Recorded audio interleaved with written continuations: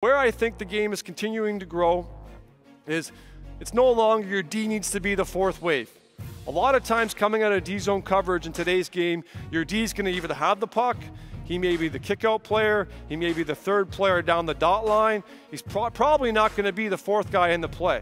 So when you practice, again, thinking about how you build your practice plans, all right, how often do your D involved in 3-on-2 rushes? Because they're going to be involved in the game.